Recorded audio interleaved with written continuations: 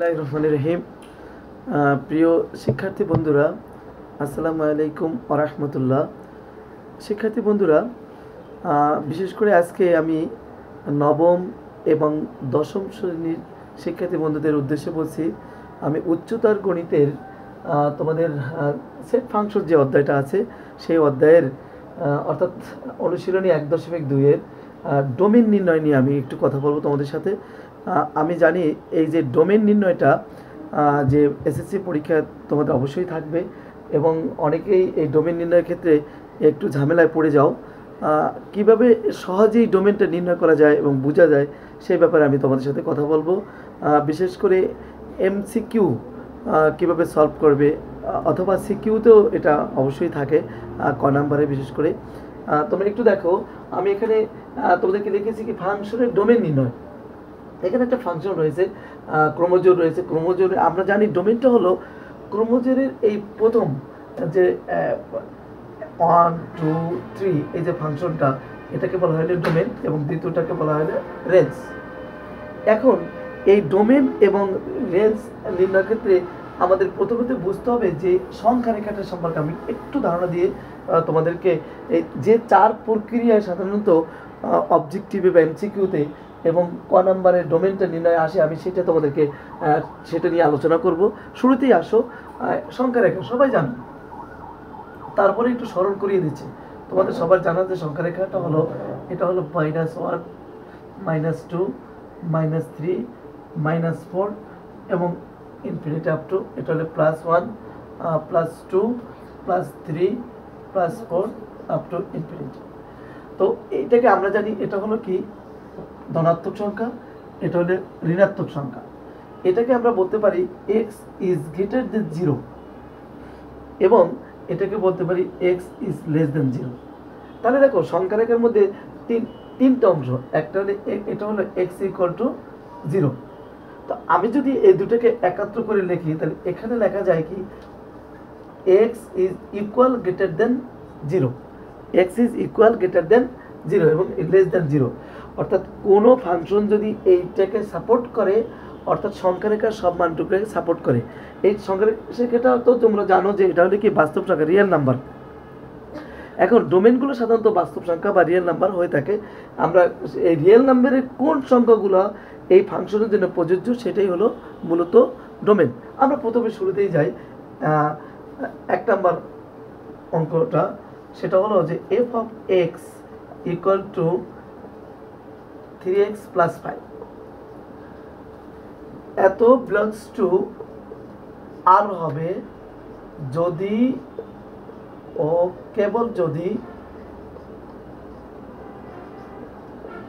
এটা আসো 3x + 5 equal greater than 0 এবং3x + 5 এটা লেস দেন 0। তাহলে আমরা কি পেলাম, যেখানে দুটোই মানে যদি এইটাকে এই ফাংশনটা যদি ইকুয়াল গ্রেটার দেন 0 হয় এবং লেস দেন যদি 0 হয়, সেক্ষেত্রে আমরা এটাকে বলতে পারবো যে এটা ডোমেনটা আমরা নির্ণয় করতে পারবো। শুরুতে দেখো আমরা এখানে প্রাইস দিয়ে লিখতেছি 3x ইকুয়াল গ্রেটার দেন -5 এবং সুতরাং লেখা যায় x ইজ, যদি ভাগ করে দিই এটাকে আমরা -5/3 আমরা লিখতে পারি। এখানে 3 দ্বারা এটাকে ভাগ করলাম, এটা 3 দ্বারা ভাগ করে নিলাম।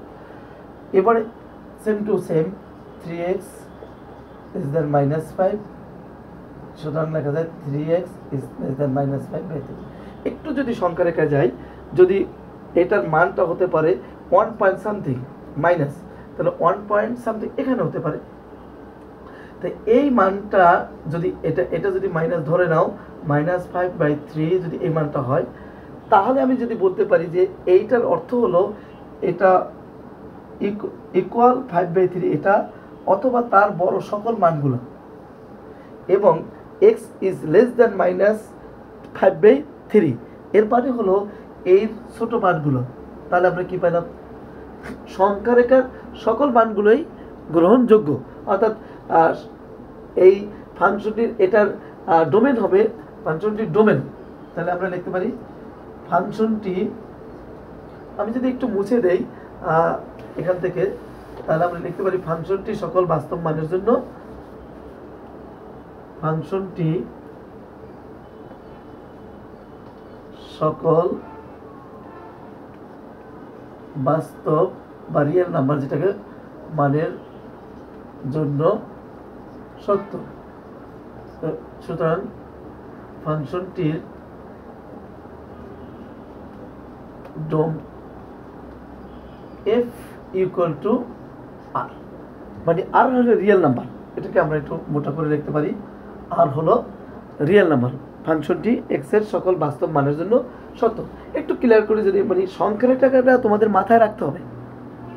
এখানে দেখো আমরা যে মানটা পেলাম সেই সংখ্যা রেখায় বসালে দেখবা এই সকল মানগুলোই এখানে প্রযোজ্য হয়। দ্বিতীয়টা যদি আমরা দেখি, এইটা আমি যদি দ্বিতীয় অঙ্কটা একটু দেখি, একটু খেয়াল করো, তাহলে এই আমি সংখ্যা রেখাকে রাখতে চাচ্ছি, আমি সংখ্যা রেখার মাধ্যমে তোমাদেরকে একটা বোঝাতে চাচ্ছি। দ্বিতীয়টা হলো অঙ্ক number 2, F of x equal root of x minus 4। Elements of আর হবে যদি ও কেবল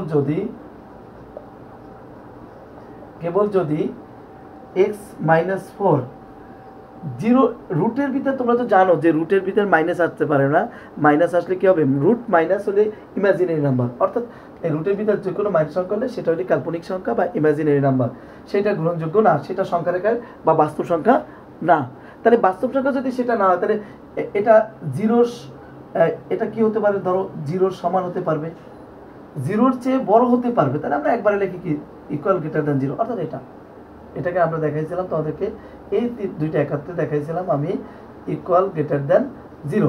বাট জিরোর চেয়ে ছোট হতে পারবে না, কারণ জিরোর চেয়ে ছোট মানগুলো কোনগুলি, মাইনাসের মানগুলো।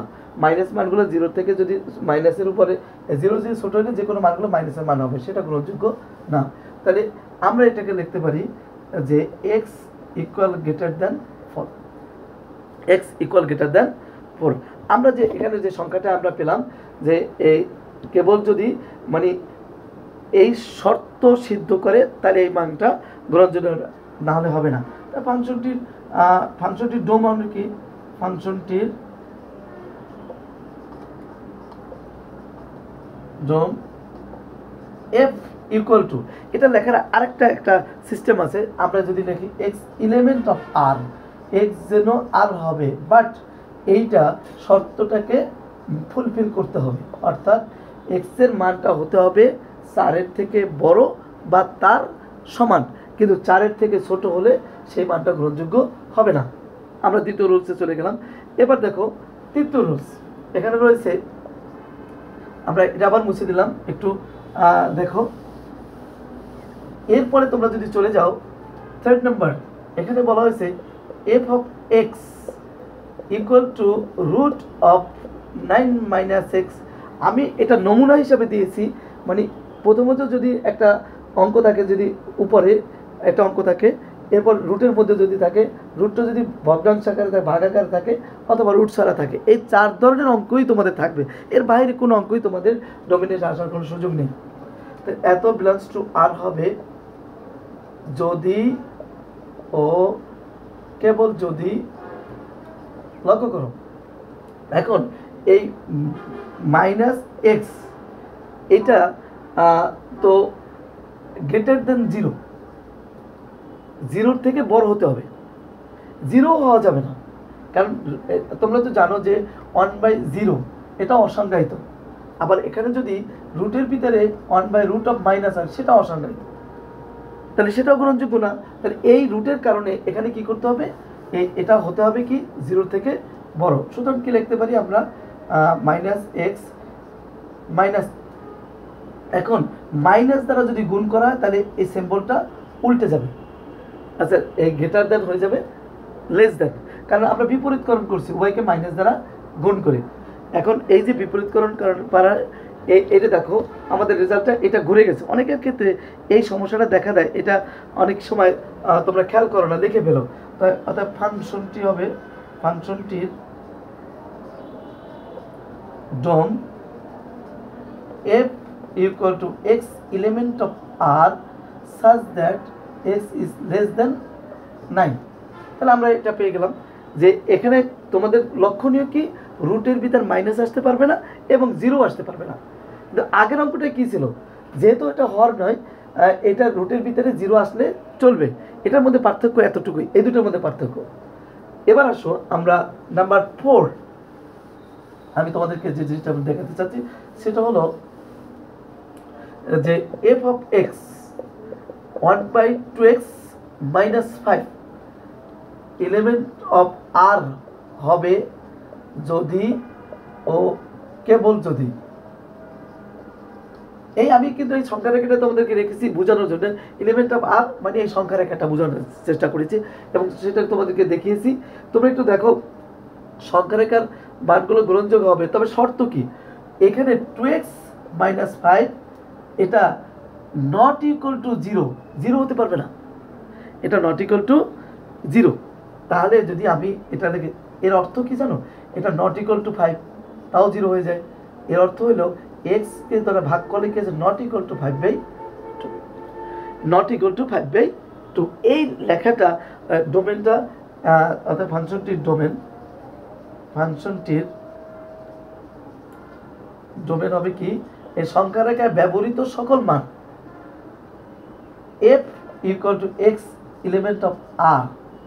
আমরা এভাবে লিখতে পারি, আচ্ছা এভাবে না লিখে তোমরা এভাবেও লিখতে পারো ডাইরেক্টলি, আর বাদ 5/2, আর বাদ 5/2 সেকেন্ড ব্র্যাকেট দিয়ে দাও, এভাবে লিখতে পারো, তাহলে সহজ হবে তোমাদের জন্য। X element of R such that আর বাদ 5/2 তাও লেখা যায়। তোমরা যদি একটু লক্ষ্য করো, তোমরা হয়তো সবসময় একটা সমস্যায় ভোগো যে ফাংশন ডোমেন কোনটা নির্ণয় করব, কিভাবে নির্ণয় করব। তুমি এই 4 প্রকার ডোমেনটাই তুমি ফুলফিল করো, দেখো আমার বিশ্বাস তোমাদের এই ডোমেনের এই সমস্যাটা সমাধান হয়ে যাবে। আমি ধারাবাহিকভাবে তোমাদেরকে এই ডোমেন, আগামী ক্লাসে রেঞ্জ, তারপরে এক এক ফাংশন, এই লেকচারগুলো তোমাদেরকে দেওয়ার চেষ্টা করব। আশা করি আমার সাথে থাকবে। আমি নেক্সট এসএসসি পরীক্ষার্থীদের যাতে এই ধরনের সমস্যা না হয় সে ব্যাপারে খেয়াল রাখবো এবং তোমরা বাসায় ভালো লেখাপড়া করবে এই আশাবাদ ব্যক্ত করে আজকের ভিডিও শেষ করছি। আল্লাহ হাফেজ। আসসালামু আলাইকুম ওয়া রাহমাতুল্লাহ।